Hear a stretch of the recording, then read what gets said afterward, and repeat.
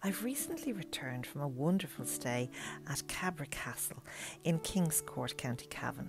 It's set on 100 acres of beautiful parklands and gardens, and the 105 bedrooms offer the joys of staying in a real castle. The first floor has gorgeous dining in the courtyard dining room, and I enjoyed the duck. It was absolutely delicious. With lovely little walks, there's plenty of time for romance.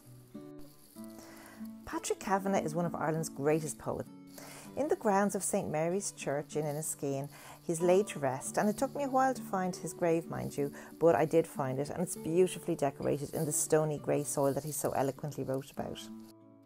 The Kavanagh Centre interprets and celebrates the life and work of the poet and the surrounding environment through collections and exhibitions. There's also a wonderful Kavanagh trail which is worth walking around when you do leave the centre.